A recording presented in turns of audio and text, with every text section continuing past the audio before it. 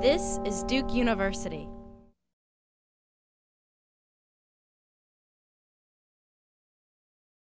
Cool. Thanks a lot. This is it's a very cool room, actually. It's the first time I've been here.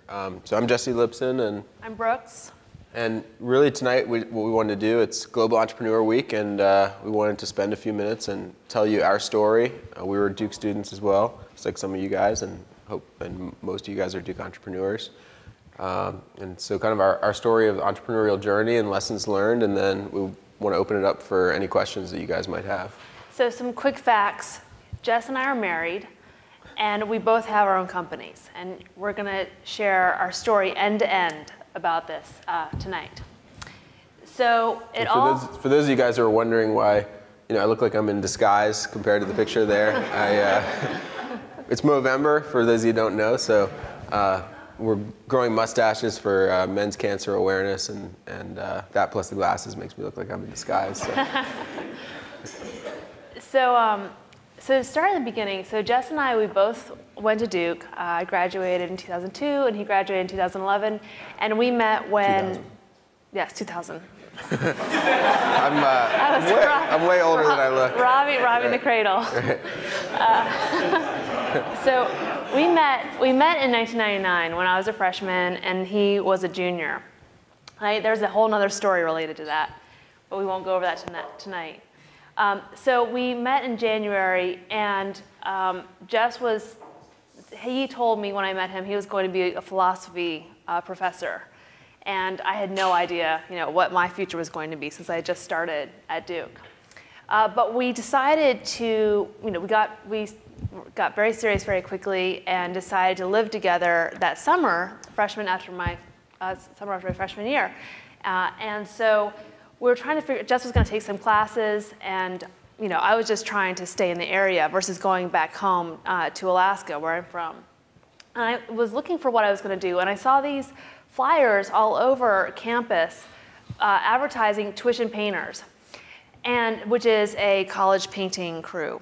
So what I really liked about these flyers is the headline was, "Don't get a summer job, run a summer business." So I had some seeds of interest in entrepreneurship. Both my parents were entrepreneurs or small business owners, and so I kind of liked the idea of getting some experience running my own business. So I signed up, and Jess, stayed here to do his classes. And it ended up being the worst summer ever. That is actually very similar to a house that I actually had to repaint. The idea is that you hire a lot of other college students, and they work for you. As it happens, that doesn't work with Duke. Duke students don't work for other Duke students. And we had all kinds of problems. Our ladders got stolen halfway through the summer. We ran through all kinds, we had a hard time finding painters. And Jess and I ended up working together, painting houses together in 100-degree weather that summer. This was the car that we drove. It's a 70s era Chinook that we marketed as the Paintmobile. And we end up, the summer, first of all, tuition painters, one of the things that we learned about tuition painters is a franchise. So it's not really entrepreneurship. They just find unsuspecting 18-year-old college students. And then the way it was, the deal was structured is that I would give 25% of my gross revenue to the franchise. So say you sell a job for $1,000, that means immediately $250 goes to the main office, and then you buy your paint, then you pay your painters, and if there's anything left over, then eventually I would get it. And of course, there was never anything left over. So I finished the summer with $2,000 in debt, and the only profit I made all summer was selling the Paintmobile at a profit by bundling it with my ladders, which I didn't need by the end of time the summer was over. So that was our entry into the entrepreneurial scene. So what we learned in 1999 was that revenue is totally different from profit. Some fundamentals in finance. That paying 25% of gross revenue, I wouldn't do that if I were you. And lastly, we learned that inmates are excellent painters. We actually picked up a painter on work release from the Durham County Jail every day, and we paid him in cigarettes. And he was a fantastic painter, totally committed, and the best we had all summer. So then we moved into this house, and Jess can talk about the next iteration of our entrepreneurial journey. So fall of '99, this was kind of the height of the dot-com bubble, I guess you could say. I was a senior in college. We had 5 seniors and Brooks living in this house. And Brooks and I, it was only a 4-bedroom house, so Brooks and I were literally living in the garage. So totally entrepreneurial cliche, but we're living in a garage, an unheated garage, sharing it with some cockroaches and other bugs in the garage that summer. And during that time, I was a philosophy major at the time, and so I wasn't really planning on going into entrepreneurship, but I had friends that were coming up with startup ideas, and some of them were even raising angel funding, some of them were raising venture funding, and it was a crazy time for those of you guys who remember back in the dot-com boom. There were companies that were literally going from idea to IPO in 12 months. And so at that point, I would say I reawakened my entrepreneurial spirit. So when I was a little kid, I was very entrepreneurial, and then I went through a long period where I thought I wanted to go into academics, and then I think it was the dot-com boom that really made me realize that I loved entrepreneurship. And so, okay, and it was pets.com is kind of like the emblem of the dot-com excess that happened at the time. And so I graduated college and I went to work for an internet startup as my first job. So I had an idea my senior year, and it was this site called Easy Central. And this is actually a screenshot of the concept of Easy Central. I won't get too much into what it was supposed to do, but it was a mock-up that Brooks actually drew. And one thing that I think is funny is if you look up in the upper right-hand corner, the browser is Netscape Navigator, which was by far the dominant browser at the time. And the screenshot was optimized for a 640 by 480 pixel resolution. And so, by comparison, your iPhone right now has probably around a 1200 by 600 resolution. And so it's crazy how times have changed.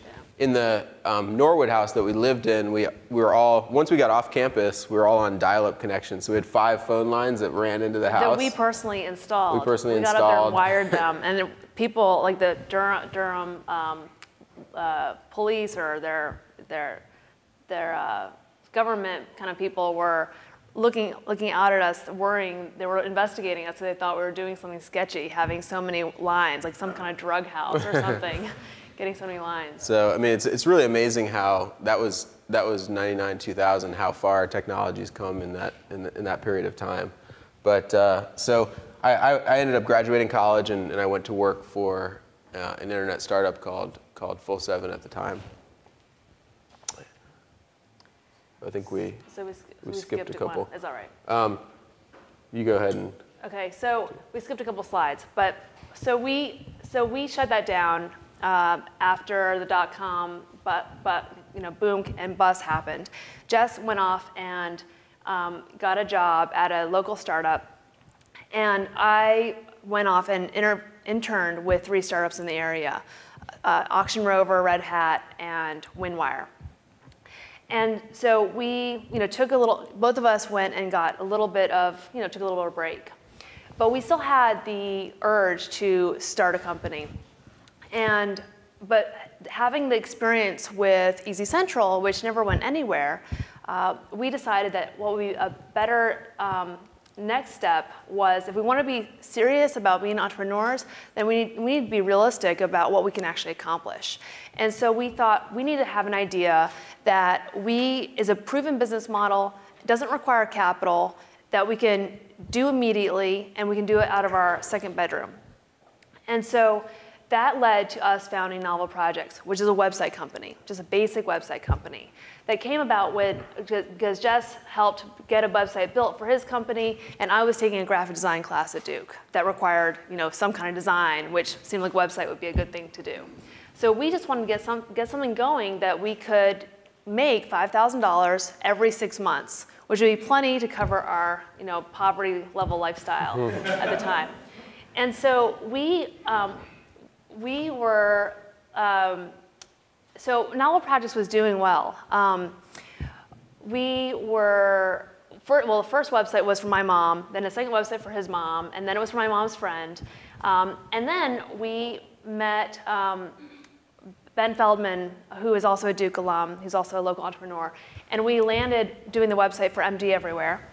And then we did the website for Duke Divinity School, which was a 300-page website, which actually stayed live up until 2009.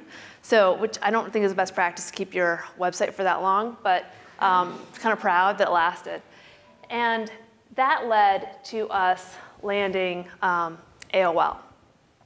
So we were doing really well over those years. And so kind of as around that time, we brought back two of the guys who lived in the house with us to be our partners, Dan and Rob. So here's the picture of them. Because Jess and I, we were liberal arts majors, we didn't have our HTML skills. The way we built these websites, our secret is that we would go around, find a website that we really liked, and we'd view the source, download it, and just replace all the images and rewrite the copy. That was more or less how we built these websites. And so we needed to get a little bit better than that. So we brought back these guys who were computer science majors. And we decided that since we'd only been doing this for a year, that we should split our revenue 4 ways, split our equity 4 ways, 25% each, and that while we're at it, we might as well have unanimous decision making, because that's a fair thing. We all need to agree to get anything done. So you can, the other thing that was working is that, here's a picture of the website, or a snippet from it. Actually, you can speak to this, Jess, kind of the other reason, the way we were winning all these big websites. Yes, this is a screenshot from the novelprojects.com website, and we highlight the first line here. Novel Projects is not about web design; it's about service, and that's the way we differentiated ourselves early on. Because I was a self-taught programmer, philosophy major. We were competing against other website companies that had several years of experience and programmers who were computer science majors. And so the way that we were able to differentiate ourselves was really by outworking our competition, underpricing our competition. And one of the things that was interesting that we found is that most clients can't tell the difference between a website that was programmed by somebody with 1 year of experience or 10 years of experience. What they do notice is whether you return their phone calls on time, whether if you take notes at the meeting and send them meeting notes, and those are the kind of things that even somebody who's non-technical can pick up as a cue for the quality of service. And so we never did any sales. Like Brooke said, we first did a website for free for her mom, and we didn't tell other people that we did it for free, but we put that in our portfolio and showed that as an example of our work. And the next time we did one for my mom's company, and then referrals started happening. And so those customers that she showed before, MD Everywhere, Duke Divinity School, and all the other customers that came, pretty much just came through referrals. So we made somebody really, really happy.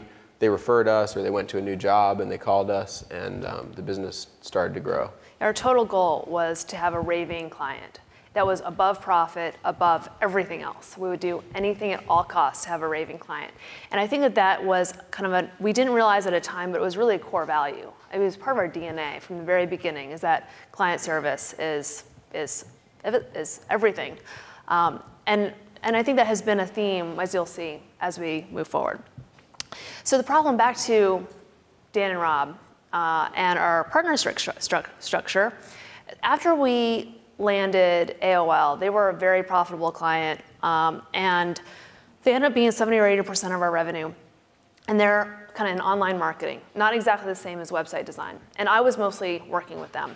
And these guys were getting better and better in their HTML and their development skills. And all of a sudden we had cash in the bank. And so the problem was that we couldn't decide whether or not how to use it. I thought, well, we have AOL, we should get more designers, and we should take the strategy towards following the online marketing opportunity. We should become an online marketing company. the rest of the guys thought, since they're more development oriented, they thought that, well, we should build a product company, since that's a better long-term business model. Even though it's more risky, it's a better long-term vision. And because we had made everything unanimous, we could not agree. We were completely locked up in this decision because there was money at stake, there was a company at stake, and we just could not negotiate our way out of that. So eventually we hired a mediator who eventually advised that novel projects really could not work going forward.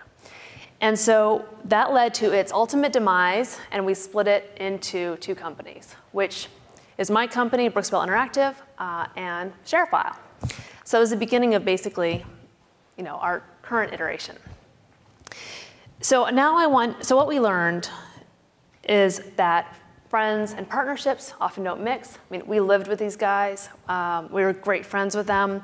And so, we'd worked with them with Easy Central. But once there's something at stake, a relationship is totally different than when you're just friends. And second of all, vision alignment is crucial. I think the core problem, maybe we could have worked together as friends had we had those tough conversations about really what's the vision of this company. If we are successful, are we going to be building the world's best website company? Are we going to be building a platform or a product? Are we, where are we going? Should we be successful? And we never had that conversation.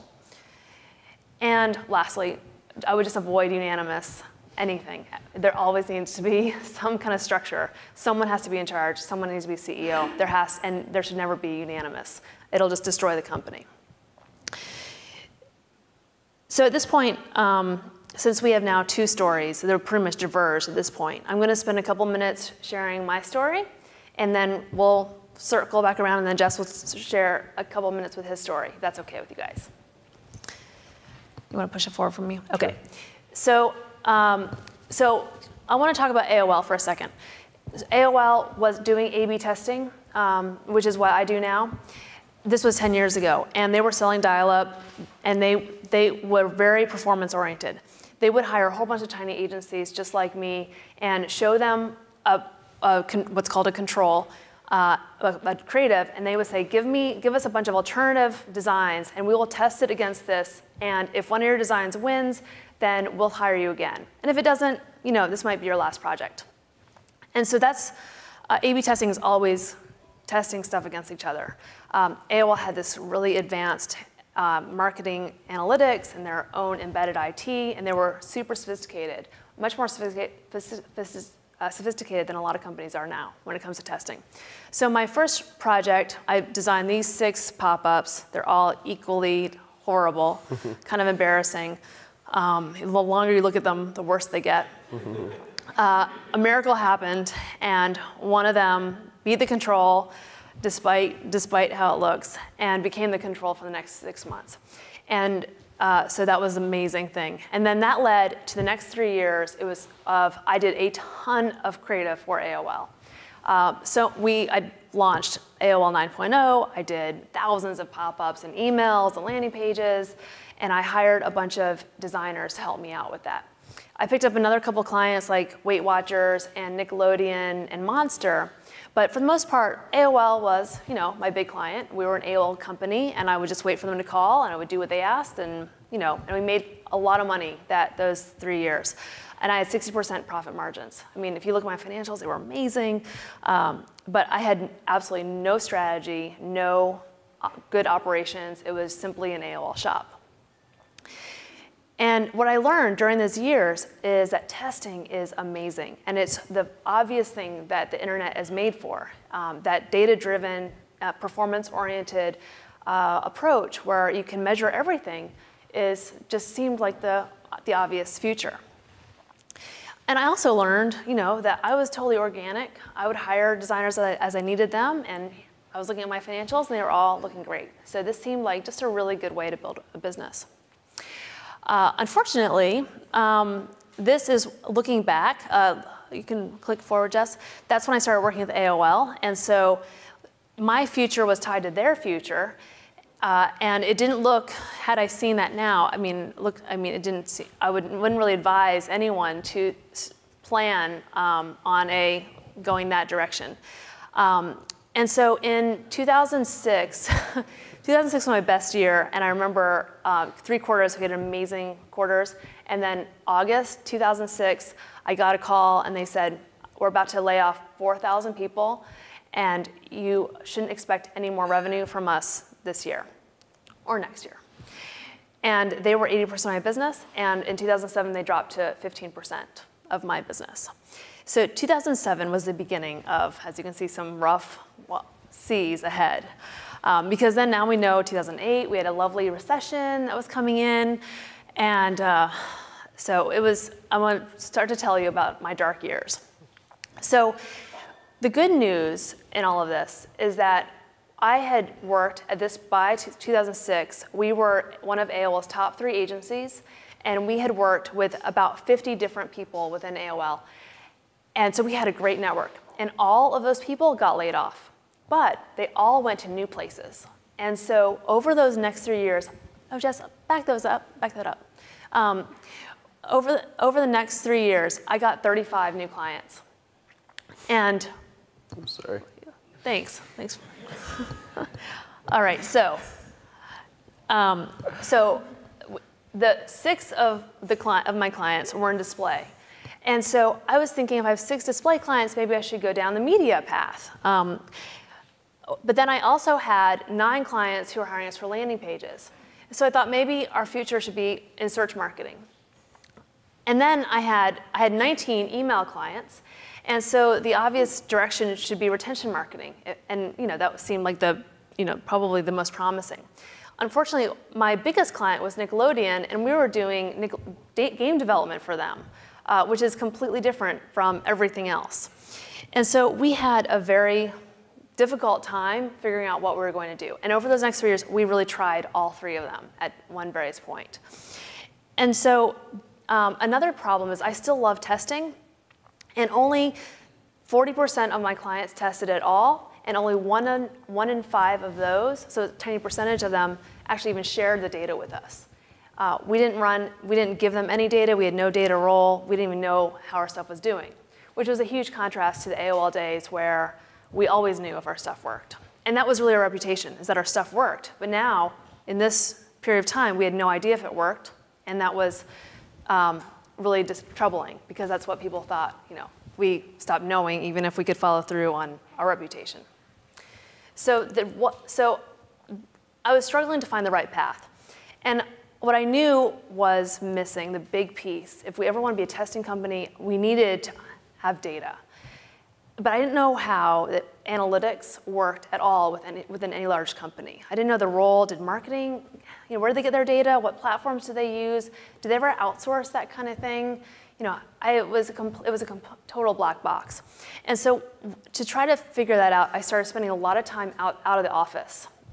I went to several conferences, analytics conferences, over the next 3 years. I was probably gone 50% of the time, hanging out with analysts. And also trying to find one to work for us, but just trying to grasp what that world was like. So while I was out of the office, my team was exhausted. They were working really hard with all of these 35 clients, running themselves into the ground, and not only were they working really hard, but there was a lot of anxiety because we did not know who we are or where we were going. We had no idea what our long-term strategy was, and that over time was very stressful for them and for me. And also having me out of the office constantly was also, it was this void of leadership in the company.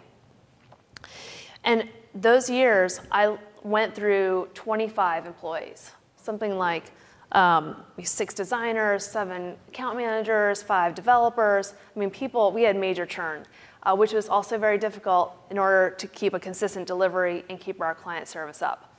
Our only priority at that time it was to please our clients at all costs, because that is what had worked in the past, and to say yes to every client, because we had just lost our big client, and we were just trying to keep the lights on and pay our payroll. Culture was our last priority. So all that changed in 2010 when I met these 2 bald men. So quickly, the one on the left is Dr. Bell. He is in Chapel Hill. He runs the Bell Leadership Institute. Amazing leadership guru. He is incredible. He helped, when he was in his 20s, he helped select the next Coca-Cola CEO and has interviewed 100,000 leaders and has a great point of view about leadership. Fundamentally, he believes that great leaders build great companies, good leaders build good companies, and bad leaders destroy companies. And so if you really want to have a great company, then you have to invest in your own leadership skills, invest in the leadership skills of your team, grow your team so that they can build you a great company. And I spent a whole year learning his point of view, so I can't really summarize it in 5 minutes, but fundamentally, leadership is a crucial skill, and it's also a very difficult skill to acquire. And that I wasn't the best leader. And that was something I needed to start working on if I wanted to have a great company. He also talked about commitment. He said that you can't build a great company unless you have 100% commitment from the top down. He said, rate yourself on a 1 to 10 on your commitment to your vision. And if it's under a 9, then you should shut your company down and move on to your next one. If you have any desire to build a great company. And then, second of all, you do the same thing for all your employees. And if your employees have less than a 9, then they've got to go. Otherwise, you'll never build a great company. So I did that. Exercise. I realized that my commitment, was faltering, and most of my employees, weren't that impressive themselves. So the other bald man is Seth Godin. And so he is an author and a big blogger. A lot of you probably have heard of him. And I got to spend 3 days in his office with 15 other women entrepreneurs. It was a program that he was running. And I learned a lot from him. It was an amazing experience. But the one part I wanted to share with you is that one of the exercises he had us all do is he had us all take out a 3x5 card and write down a wish, any wish. He said, write down something you'd like to have in 90 days, if it could be anything. And so I wrote down that my wish, after thinking about it, was alignment. I realized, kind of hanging out with Seth Godin, that what I wanted was a data-informed testing company. That is the mission, the idea that I would have a 10 on the scale of commitment, that was my vision. That's what I had fallen in love with AOL so many years ago. But what I had built was a design-driven email company, which I wasn't that committed to it. And we had basically a terrible case of misalignment, that all of the employees that I'd hired pretty much had been hired for that second company, not the first company. And so there was a very small likelihood that they were going to be extremely committed to the top company. And so that led to November 2010, right after I got back from hanging out with Seth, that I laid off 25% of my team, and I stopped accepting work from our #1 client, and decided that I was going to build a great company going forward. And so I pretty much had to make a big change in my existing company. I had the wrong product, I had the wrong team, I had the wrong clients, I had the wrong pricing. So kind of the wrong company. So that led to 2011. I remember January 5th, I announced our new vision, which was going to be landing pages, iterative testing, and tech skills. We were going to be data-driven. We were going to run the whole testing platform for landing pages. And we were going to stop accepting. We were going to let a lot of our small email clients go, not going to accept any new email clients, and we were going to start ramping down our big ones. We launched. I had a new team. 25% had left. Another 25% kind of drifted away on their own. And then I hired 10 new people, another 50% in the first 6 months. Brand new team, way more senior, and totally committed to the new vision. We built a new website. We took off interactive from our name. We started the website completely over, new brand, everything. We landed 5 new clients. All of them were testing clients, including Adobe, which is also runs the biggest platform, which is a great case of irony, and really helped us lead into this year. And we had completely new pricing. And then, so that wrapped up 2011, gave us momentum into 2012. And that's when we finally got serious about having strategy. Up until this point, up until that big moment in 2010, we had been, everything was being opportunistic, where we were just letting the business happen to us. I thought I was being strategic and that we were looking into media and search marketing, but it was really all driven by seeing these opportunities that looked like they could be good. We're still being reactive to opportunities that were kind of coming to us, the type of clients that we already had. We didn't ever really start from a target market and a strategic standpoint. We never actively invested in something to make the market. And this year was the first time that we did that. The other thing that we got serious about was our culture.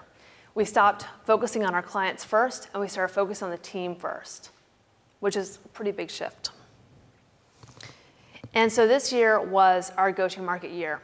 We announced a total focus in tackling our target market, which was the enterprise testing clientele.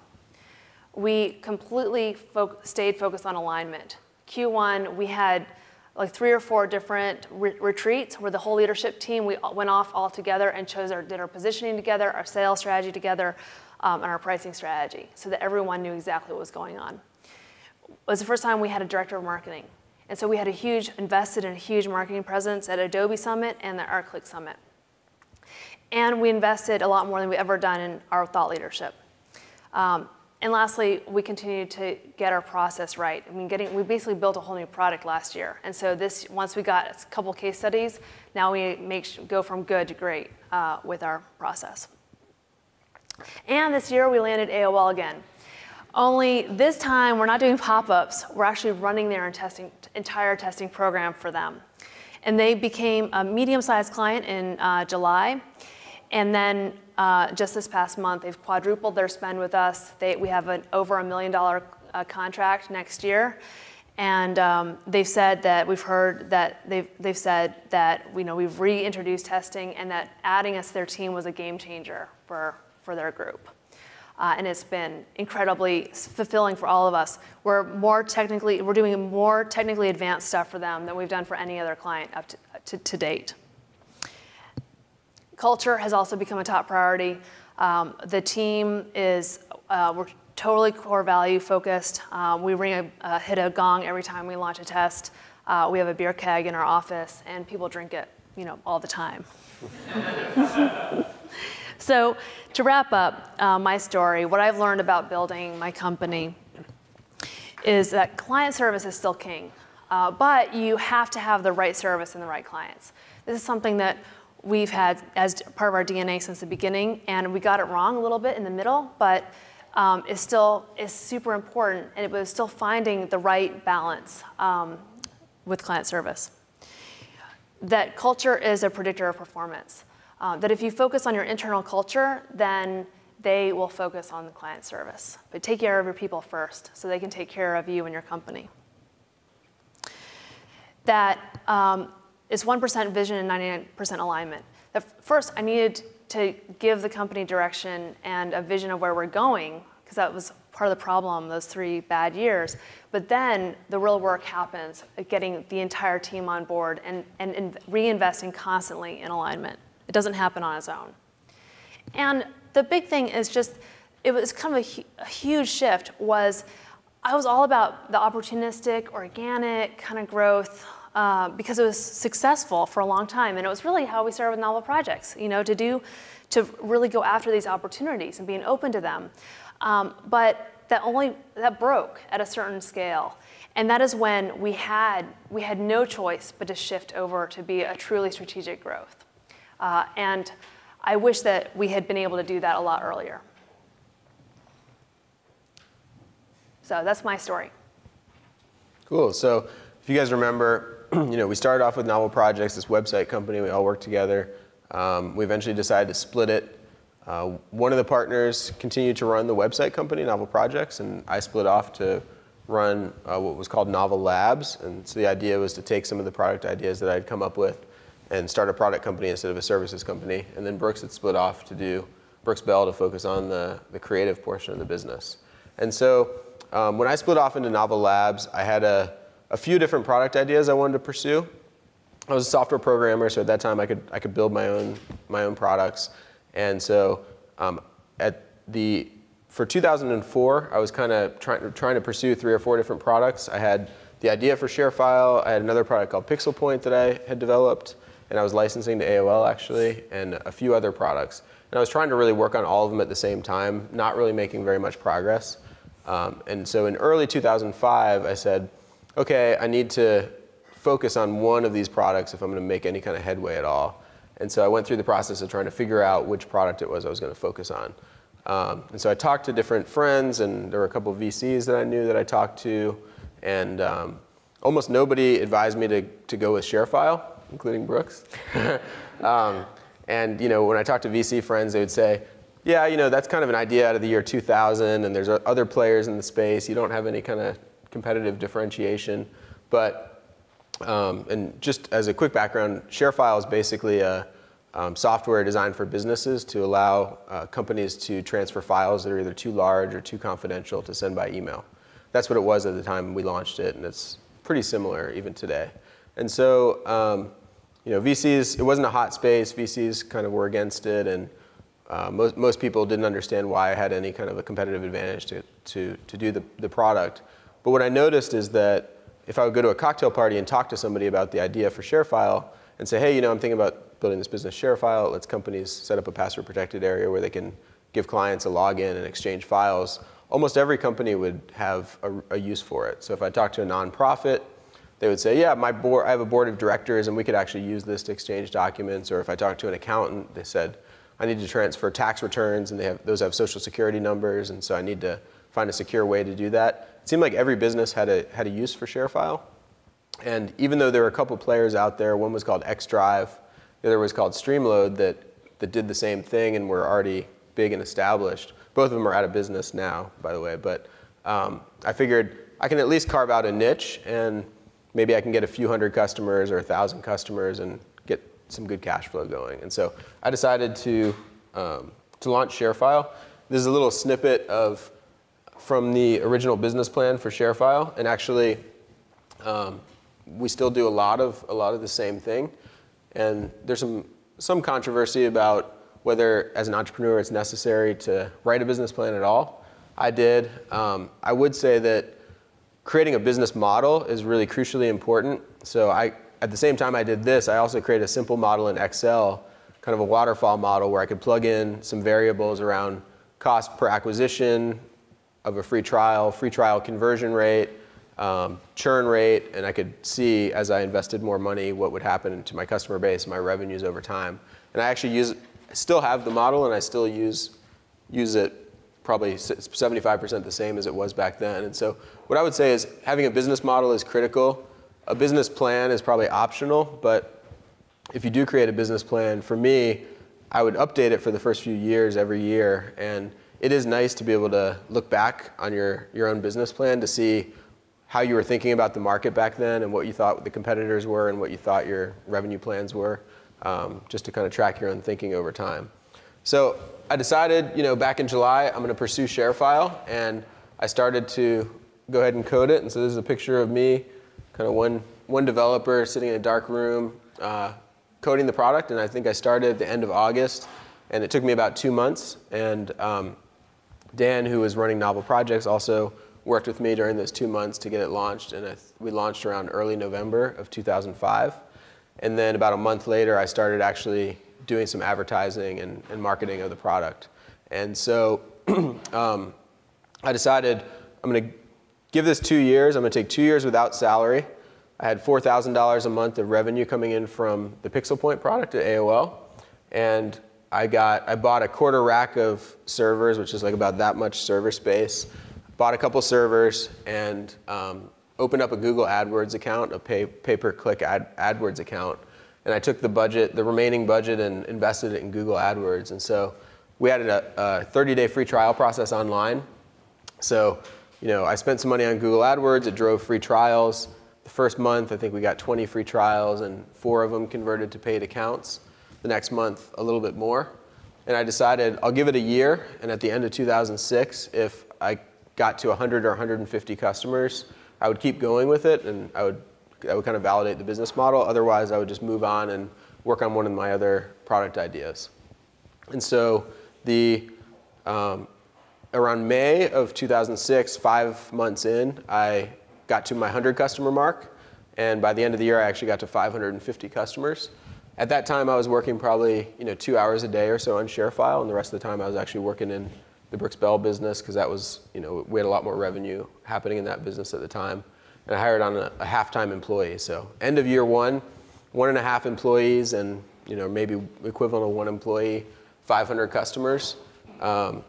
End of year 2, we had 4 employees, and we got to 2,000 customers. So the model was really working. We kept scaling up the paid search advertising. And with a software as a service business, when you're bootstrapping like I did, it's hard to build up momentum at the beginning, because when customers are paying you, say, $50 a month, get 1,000 customers, that's pretty significant. But if you have 500 customers, it sounds like a lot of money, $10,000 a month or $25,000 a month. But when you hire a few employees and have office space, it disappears really quickly and doesn't give you a lot of money for marketing. But the great thing about the software as a service model is, as you start to build momentum, there's a snowball effect that happens. And so, we were 4 employees at the end of 2007, year 2, and then it was 15 employees, and then 5,000 customers, and 30 employees, and 45 employees, and then 80 employees, and so on and so forth. And so we happen to be in a great market with really great timing. So this is a graph of Google Trends for the searches for the term cloud computing. You can see that this whole cloud thing that you see on commercials and everything now, up until Q4 of 2007, didn't even exist at all. And the iPhone launched in Q4 of 2007. And so, I said we launched in late 2005. So we were ahead of that trend. And the interesting thing is, by the time the trend became hot and our space became really hot, it was already really too late. And so one of the things that I've learned throughout the process of ShareFile and watching other startups is that venture capitalists and kind of the whole mainstream community is usually 12 to 24 months behind whatever the trend is that you need to be in front of. And so by the time a trend becomes hot, then it's probably a really bad area to get into for your business. And so what I focused on for ShareFile was not really worrying about what VC said or what other people said, but looking at the bottom-up demand and seeing that when I talked to people, there was an interest in this kind of a product. And that's really what drove me to decide on ShareFile as the product, rather than doing a top-down analysis and saying, this market is hot, it's growing a huge amount. So we continued to grow. We got to, I think in early 2011, we were at 40 or 50 employees, and the market really did start to heat up. And so I had one competitor that raised $30 million, another one that had raised $50 million at the time. And we were still bootstrapped. We never raised any money. And I still felt like we could compete in the space. And then in February of 2011, one of my competitors, I got an email and saw that one of my competitors had raised another $48 million. And so they were up to $80 million in funding. And there was a rumor that another one of my competitors was raising $250 million. And there's a saying that I like, which is, the market can stay irrational longer than you can stay solvent. And I started to sense that might be about to happen in my own space, and which actually did happen. The other competitor raised $250 million. The competitor that had raised 48 and had been up to 80 million has raised 200 more million since, and they've raised 280 million. And so we realized that we needed to do something. We either needed to raise a lot of venture capital at that point or think about a strategic acquisition. And so in October of 2011, we were acquired by Citrix. So we were about 80 employees at the time, and that's a screenshot from TechCrunch. Citrix acquired ShareFile, the Dropbox for enterprises. And so that was an interesting moment. And 2 weeks after the acquisition closed, I was at Citrix's big conference called Synergy in Barcelona. And this is a picture of me demoing the ShareFile product in Barcelona to a live audience of 4,000 people. And so it was kind of a surreal experience in 6 years, going from the picture of the guy coding by himself in a dark room to the guy showing that product to 4,000 people 2 weeks after we were acquired by Citrix. Since the acquisition, we continued on. Some of you guys might have seen We got a job development grant recently from the state of North Carolina to add another 337 jobs to the state over the next 5 years. We have about 200 employees now. And we also committed to 130,000 square foot space in downtown Raleigh, revitalizing the warehouse district in downtown Raleigh. So we've continued the vision. I'm the general manager now of the data sharing group at Citrix, so I basically still run the ShareFile product. So what's so awesome, I think, is the biggest accomplishment for both of us is just last month, we were both named the #1 best place to work in the Triangle, Jess as from the large company perspective and Brooks Bell as from the small company perspective. And I think that's the first time in history that a married couple has been named #1 in 2 categories. And so, I'll just go through this pretty quick because I want to talk about a couple of learnings and advice that I have. But some of the things I learned from ShareFile, first of all, just my whole entrepreneurial journey, I guess, is that it really is a marathon. I started way back in first company way back in 2001, and here it is 2012, 11 years later, and I'm still not totally done with my entrepreneurial journey. I'm still part of Citrix after the acquisition, and I really think about entrepreneurship as a career choice or a lifestyle choice. It's not, I don't think you can go into it thinking that you have a hot idea, you go in, you build it, you sell it, and you're out. If you really think about the steps and the number of years, each venture you do, if it's successful, is probably a 10 to 15 year commitment to really build it out and get it to where you want it to be. And so I think it's important to keep that in mind from a couple of perspectives. One, that it is a big commitment when you get into entrepreneurship, but also that you need to pace yourself. It's a marathon. So in the early days, I was working and sleeping in the office 3-4 nights in a row, working late every night. And then about 3 years ago, I realized that if I want to really sustain this, I need to start getting some balance, and I can't continue to burn myself out as an entrepreneur. Importance of customer service as well. And the other thing I left off here is the importance of core values. So with that, I'll spend a few minutes and kind of distill some general advice and thoughts that I have about entrepreneurship and how to think about your process of coming up with an idea and building a business. And so one of the things I like to show is this is a picture of this guy named Roy Sullivan. And the reason I like to show it is that he's a park ranger from Virginia, but he holds the Guinness World Record for most number of times struck by lightning in a lifetime. And so I was reading about him, and he was actually in The Curious Case of Benjamin Button. They talked about him. I don't know if they gave his name or not. But I was reading about him, and I was reading about the last time he got struck by lightning, and printed it out. I think it's pretty interesting to share. So it says, on Saturday morning, June 25th, 1977, Sullivan was fishing in a freshwater pool when he was struck the 7th time. The lightning hit the top of his head, singeing his hair, and traveled down, burning his chest and stomach. Sullivan turned to his car, and then another unexpected thing happened. A bear appeared and tried to steal trout from his fishing line. Sullivan had the strength and courage to strike the bear with a tree branch. He claimed that was the 22nd time he had hit a bear with a stick in his lifetime. And so the reason I like to think back on this is that the world is a big place, and there are unlikely things that happen all the time. And when I look at something like a Twitter or a Facebook, I really think about Roy Sullivan, and it's just another case of someone winning the lottery or someone getting struck 7 times by lightning. And that's not the example to necessarily look at as the best way to build your own business as an entrepreneur. And so oftentimes people look at something like a Facebook and think, I need to build this world-changing, multi-billion-dollar business in order to be successful. And I think in reality, starting with an idea that's much more narrow and then expanding it and generalizing it later is a way better approach than starting with a really grand, big idea and trying to boil the ocean, because most likely you won't make any progress trying to do that.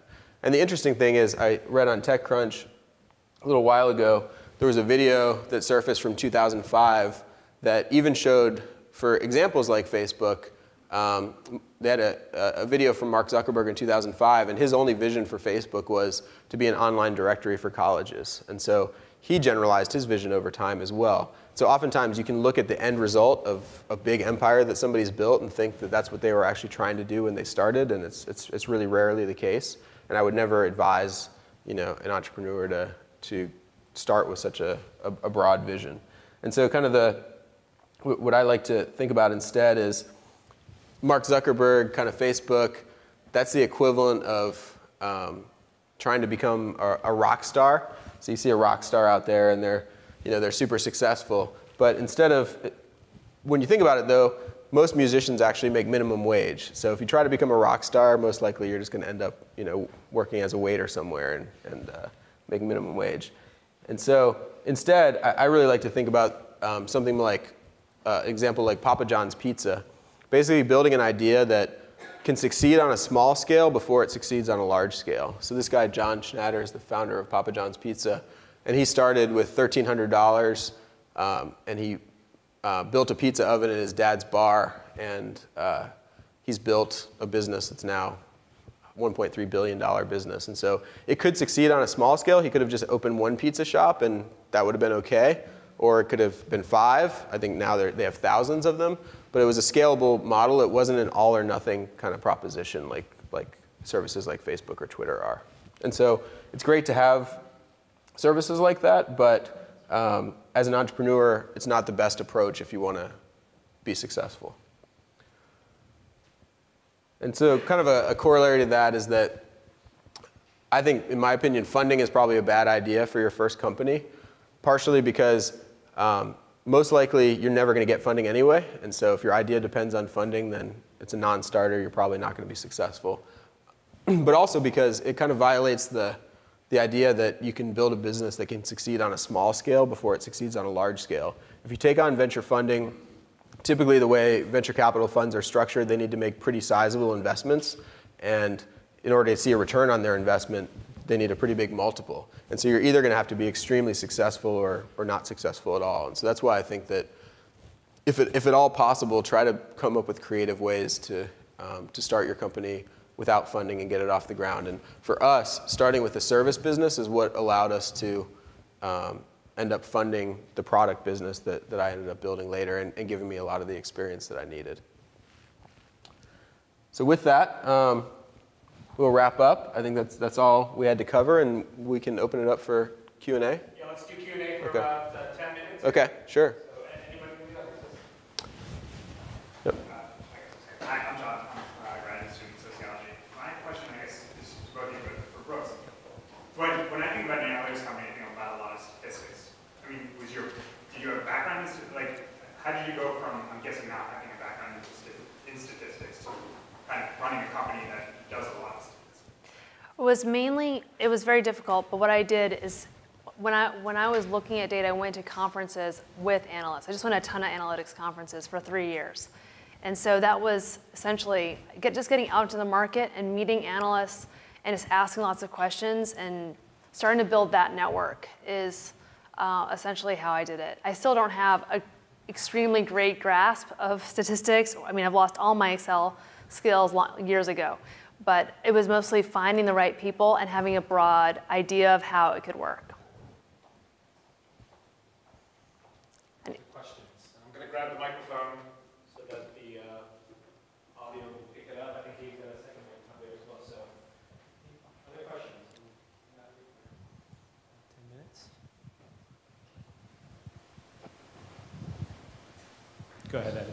So, Jess and Aaron, how has the difference gone from ShareFile to Citrix? How's that transition been? Do you mind just repeating the question? Sure. So the question was, how has the transition been from moving from ShareFile into Citrix? And it's actually gone very, very well. I wasn't sure how it would go because I'd only had a boss in my entire life, for 11 months before Citrix acquired us, and I'd never worked for a public company, never worked for a large company. And so, but Citrix has treated us really well, and we got very lucky. We had a real match of core values with Citrix when they made the acquisition. And we were strategically important to Citrix. And so Citrix is an 8,000 person company. We're pretty small, but they decided to incubate us. So we are our own division. I report directly to the CEO of the company. And we've gotten a lot more attention than many acquisitions do. We're still in incubation mode. So I still own the full P&L, and it feels a lot like running the business before the acquisition. So I'm happy to report I think I'm one of the exceptions that proves the rule. How much of that did you know prior? The core values thing we did know, definitely. And so, Talk about core values for a second. So, back in 2009, which was like almost 3 years into ShareFile, we finally decided to get around to defining core values. And I was hesitant to do it for a long time because I thought, I'm an entrepreneur, and eventually this is a product idea, and eventually, I'm probably going to sell and move on to the next company. And we're not like trying to cure cancer or anything. We're just helping people share big files. And so, should we really have a big, ambitious mission? But we went ahead and went through the process, and it worked. Most companies will do that, and they'll just kind of file away their core values, and no one really knows what they are. But the process really worked for us. And so we came up with 3 core values: customer-centric, data-driven, and responsible growth. And we came up with our mission, which was to raise the bar for service in the field of technology. And I think that was one of the big drivers that's led to the great culture that we have and success that we've had. And it was very important to us when we joined on with Citrix that there was a match. And it was really clear during the process of meeting Mark, the CEO of Citrix, and the other team members that really within 5 minutes, I think both of us knew that they were looking at other companies, and we were being approached by other companies, and we both knew that it was just the right fit. And I think that's the biggest driver for the success of acquisitions in M&A. What has been surprising since you've joined of a change that you didn't anticipate? I don't think there's necessarily any changes I didn't anticipate, but it's being in a big company, there are just some things you have to do, like, guests have to get their own individual Wi-Fi passwords, and we have security cameras and badges, and we have to use SAP, and which is like I have a full-time assistant. And her job is just like doing my expense reports in SAP because it's so hard. Whereas before, people would just come to me and say, hey, I want to buy this thing that costs like $50,000. Can I do it? And I'd be like, yeah, sure, that's fine. That's reasonable.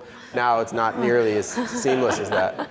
So, it's part of it's a tough part of being part of a large company, but the way I explain to employees and the way I think about it myself is that we also get a lot of credibility for being part of Citrix. And we can talk to large enterprises and sell thousands of seat license deals because there's a certain amount of trust that comes from being part of a large public company, because they expect you to do all the stuff that you do that's a huge pain around security and compliance and everything like that. And so it's the trade-off that you make. And I think overall for the business, we have a lot more opportunities opened up to us having the credibility of Citrix and the sales force of Citrix, and the price that we have to pay is that, we have to actually follow through on all the PCI and security compliance stuff that maybe as a startup you don't have to pay as much attention to.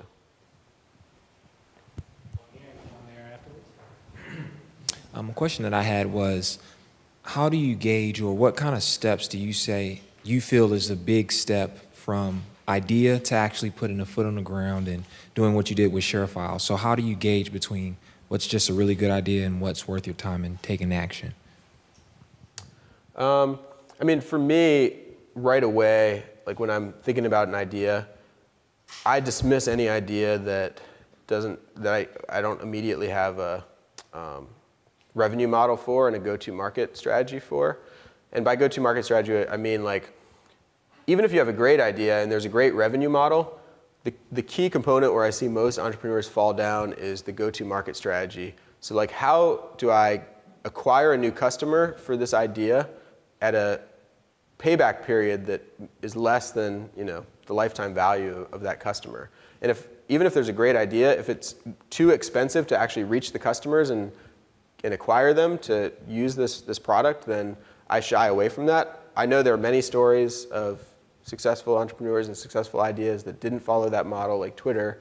But like I said, I don't think there's any foolproof formula for being an entrepreneur, but I think those are the outliers, and if you follow that as a basic principle, it'll probably lead you in the right direction more often than not. And so that's kind of really what I focus on.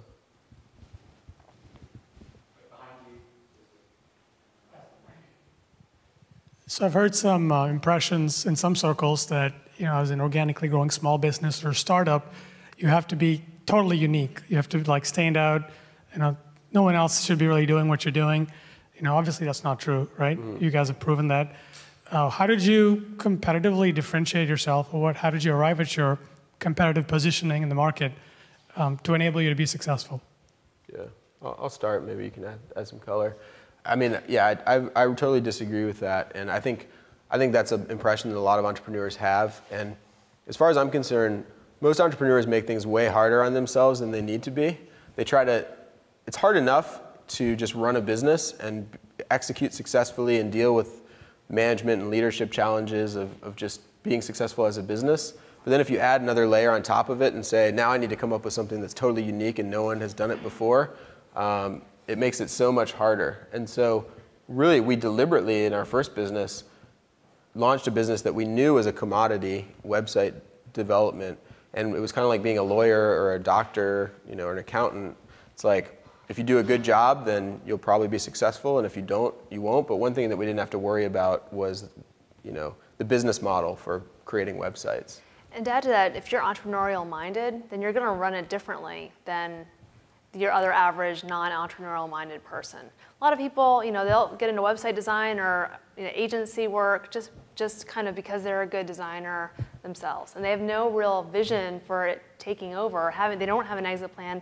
They approach it from a totally different way. So most small ideas are run by someone like that. And so if you take an example, a proven business model, and it's led by a really smart entrepreneurial-minded person, then they can take that idea and scale it and make it into a great idea, and just take that one element off the table. And both of our businesses they both kind of were derived from a website business, which is kind of a commodity business. But in being in that business, we identified the online advertising opportunities and analytics, and then I identified the need for ShareFile because we had customers coming in and asking for that type of a solution, and I saw the pattern there. And so eventually we kind of got into the mix and got into the game, and then once we had some revenue and had some customers, then we were able to identify more opportunities and differentiate ourselves more. We've got two last questions here, and then we'll let you kind of say a closing thought. So you both spoke about various aha moments, Jesse, when you sort of realized that Citrix would be the right fit for you, and Brooks, when you realized you had to pivot and there were staff layoffs and more hires after that. When you're building a team, outside of talent questions, which are obvious, what criteria do you look for in terms of to create a culture? Core values is the number one thing. You hire for core values, you fire for core values. I think you just start with core values, then you will attract the people that you attract then based on basically personality. You have the right personality, and then their execution, their other talent is more table stakes, or also something you can train. But I think if you just focus on core values and really make sure they match them, then you'll be way ahead of the game. The other thing I'll add to that is, like, when you think about the concept of team is critically important.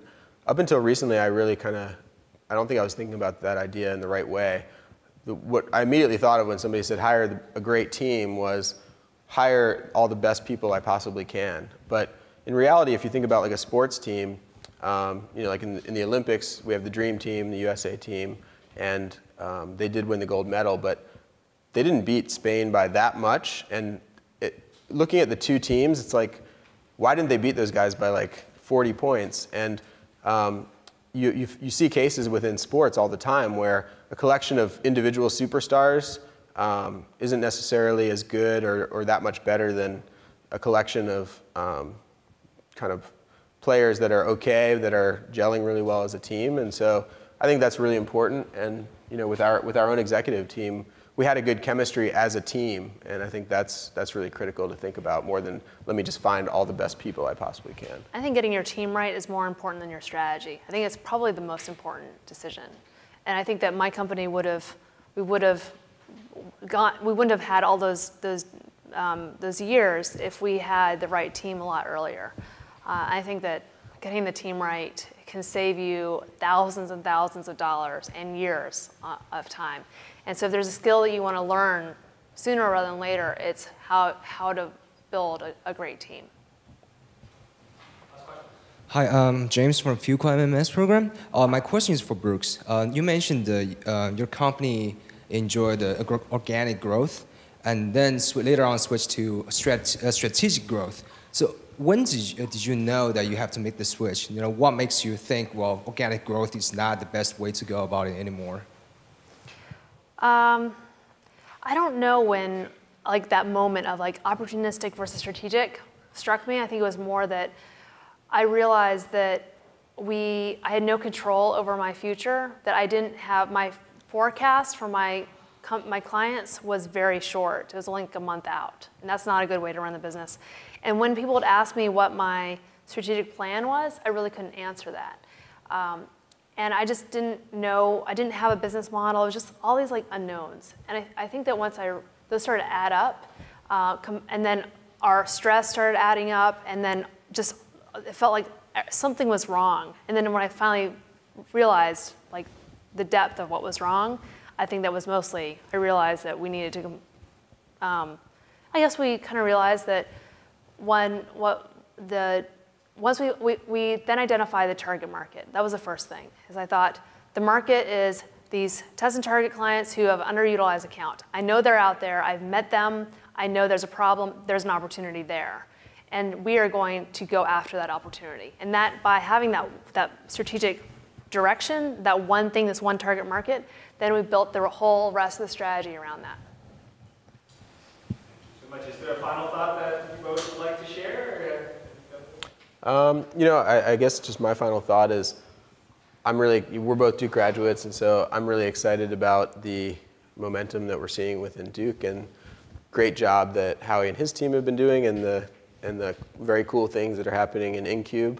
And so entrepreneurship, I think, has come a long way, and I've seen it over the last 10 or 12 years, and the quality of the ideas is better, the energy is better at Duke, and so I'm really excited about what all you guys are going to be doing, and you guys are going to be standing up here in a few years as well, I'm sure. To add to that, the Triangle is becoming a crazy awesome place to be doing this. That this is the next 5 years here are going to be transformative. And so getting started, this is a great time to be starting your company in the Triangle. It doesn't seem like quite as dynamic as New York or Austin or the Bay Area quite yet, but it's just like what Jess is saying, you're staying ahead of that trend. We can tell, kind of being in it and having seen how far it's come, that we are like a year or two ahead of the trend, that people haven't quite identified it, but we've already seen some amazing momentum. And I think starting your company here will put you way ahead of the trend, whereas in a couple of years, it's gonna blow up, and it'd be advantageous to you to be here already fully established. Thank you so much. Let's give them a big round of applause. Produced by Duke University. Online at duke.edu.